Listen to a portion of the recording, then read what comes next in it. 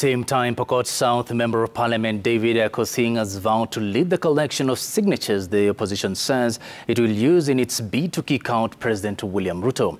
The legislator, who was elected on the Kenya Union Party, said that he is doing grassroots mobilization, networks and preparations for the signature drive and mega demos.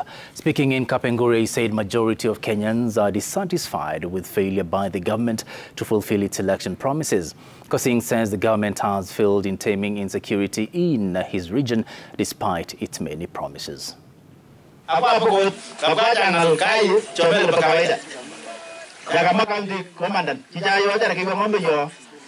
I want to tell the people of Kenya to watch the people who are being bought left, right and center to sell the rights and defense of the people of Kenya and their constituents. And that is why we're saying, and I'm saying from where I sit in Kapengure, we are going to join in the collection of 10 million signatures. Yes, to send a message. If you buy parliamentarians and few parliamentarians, the way you have owned up, you will not buy the people of Kenya. Away from